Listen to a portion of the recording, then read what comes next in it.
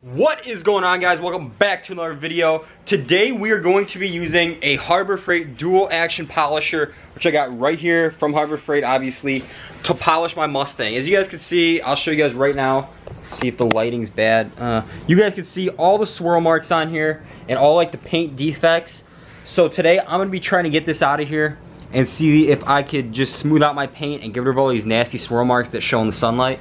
I'll be using the Chemical Guys Hex Logic cutting pad, the orange cutting pad, Chemical Guys Hex Logic light to medium polishing pad, and the Adams Polishes correcting polish and the finishing polish, along with Chemical Guys polishing pad cleaner and conditioner. So I'm going to start with the orange cutting pad here. Alright, so obviously before you guys just dive into polishing your car, you can't do that. You gotta first wash your car and then clay bar your car to remove any of the contaminants or anything.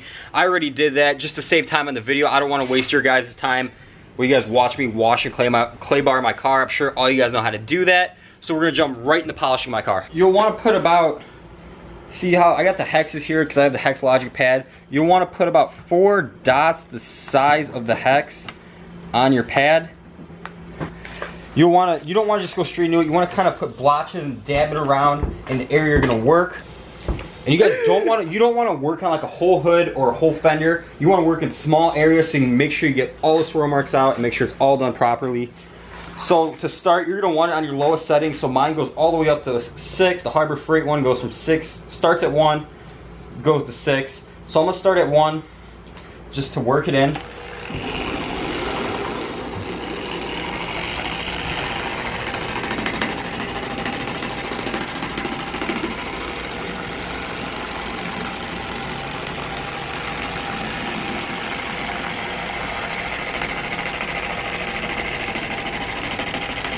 And you want to go nice and slow, back and forth motion. You don't want to go super fast, otherwise you're not going to get a good paint correction.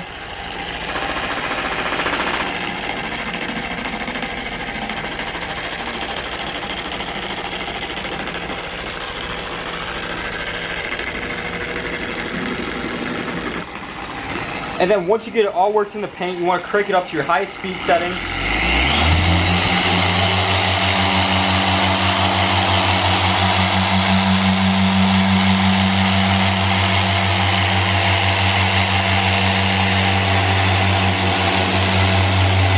Nice and slow, really work it into the paint.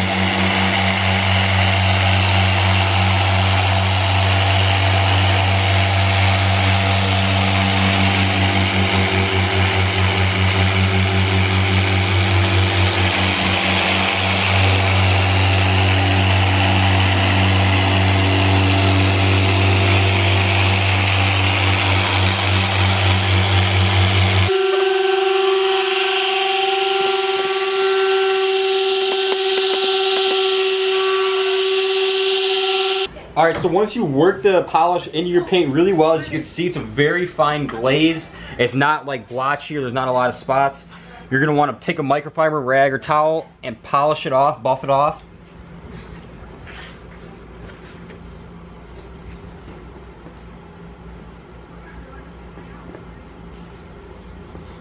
If there's areas that need to be gone over more, as you guys can see, it did a pretty good job. And then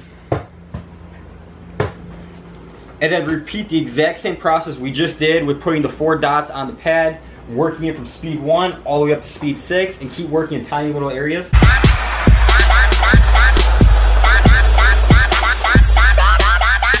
let it stop.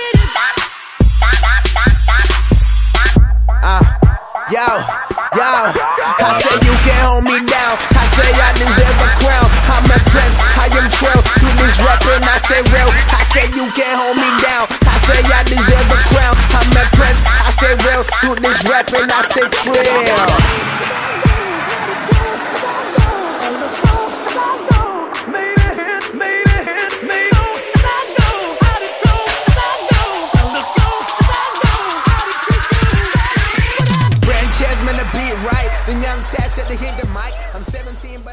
Alright, so a little status update right now.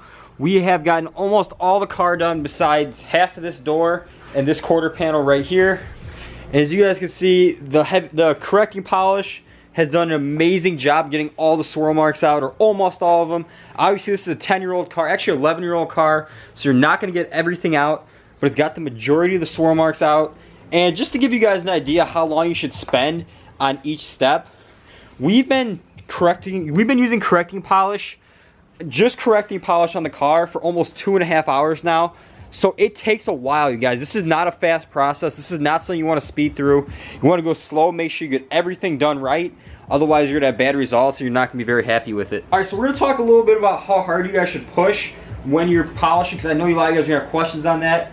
So you don't want to push so hard that the polisher shuts off, because I'll show you here. I'll put it on like a small, low setting for an example. If you push like this, you can hear how hard... You can hear how hard the polisher is working. That's literally doing no good for your paint. You're just gonna put burns in your paint and it's gonna come off on the pad. And if you have it, if your pressure is too light, like this, like see how I have no pressure right now? You're gonna get a lot of spray up, like here. You're gonna get a lot of spray and it's gonna go all over the place. So you don't wanna press too hard to where the polisher is burning your paint, but you don't wanna be too light to where it's spraying everywhere and literally doing nothing in your paint. You want to have just a light, even pressure on it. Set it down, just press a little bit on it, not too much, and let the polisher do the work, you guys. That's why you're using the polisher, is so this could do the work and not you. Alright, again with the speed, first you're going to want to just dab it out in the area you're working. And also, like you said before, don't work in big areas. This is about as big as you're going to want to work, because if it's too big, you're going to start missing stuff and it's going to just be a huge mess. So start out on your lowest speed setting. Just work the polish into the paint. Just so you don't have any spray. This is literally just so you don't have overspray all over your car. Just get a light, even coating all over the surface you're working on.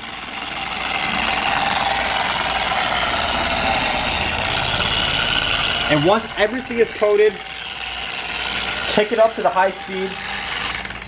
Kick it up to the highest, or kick it up to the middle of the highest your polisher goes. Eventually work your way up to where it's the highest your polisher will go. So mine's 6, like I said before.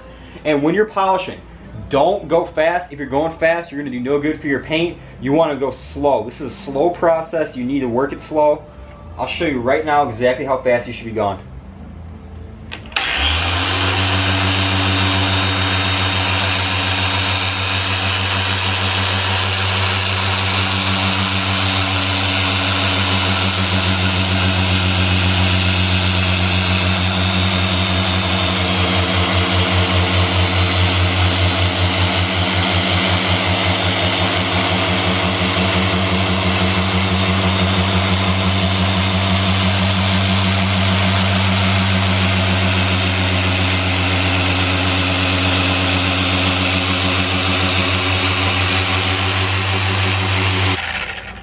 That was even a little bit fast, but you get the idea. You want to go nice and slow, even, overlap. Don't do a swipe and then come over and go down, because you're going to get lines and miss spots. Overlap it by half and go up and down, up and down, up and down, and then come back and go over and up like that. Do that 2 to 3 times, and then once you get a really light haze to the point where there's almost no polish there, then take a microfiber towel and wipe it off and see if there's any spots you missed or need to touch up. Alright, so we just finished using the correcting cutting compound, whatever you guys want to call it. I'll give you guys a quick look. It came out really nice. If you guys take your time, follow everything I'm saying, you're going to get great results just like I have so far. My paint is literally looking like glass. Like, it is literally like a mirror. So now we're gonna go over the car with the light, walk around, see if there's anything we missed, anything that we should go over one more time before we head into the finishing compound, which will remove any very minor swirl marks or scratches. The cutting compound is used to take out the deeper swirls and scratches. The finishing is more just to kind of touch it up and touch up the things you missed that aren't as bad as it was originally. Alright, so we are switching over to the Hex Logic light medium polishing pad, and going to be switching over to the finishing polish from Adams Polishes. Same thing as before. 4 about nickel size, dime size drops. And since it is a dry pad, so you don't burn your paint, you're going to want to dab it in the area you're going to work, and then Just put a little bit extra on there just because it is a dry pad. Just to prevent your paint from getting any damage that you don't want to put on your paint. Dab that in. Make sure you're on your lowest speed setting. Start working it in.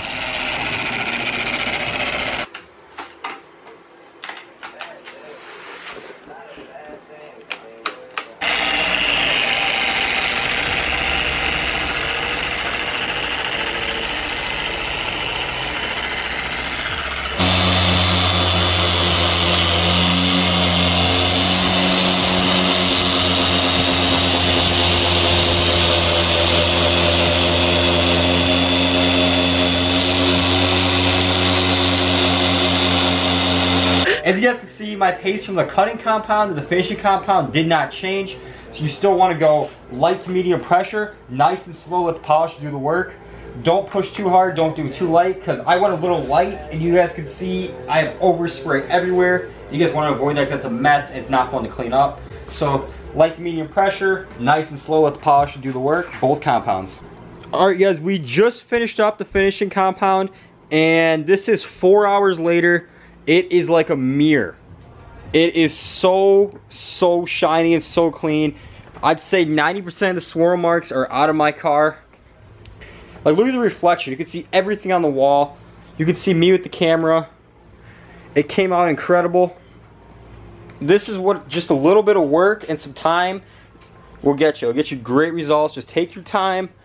Pay attention to what you're doing, don't rush through it, and you're gonna get amazing results just like this, because this came out incredible.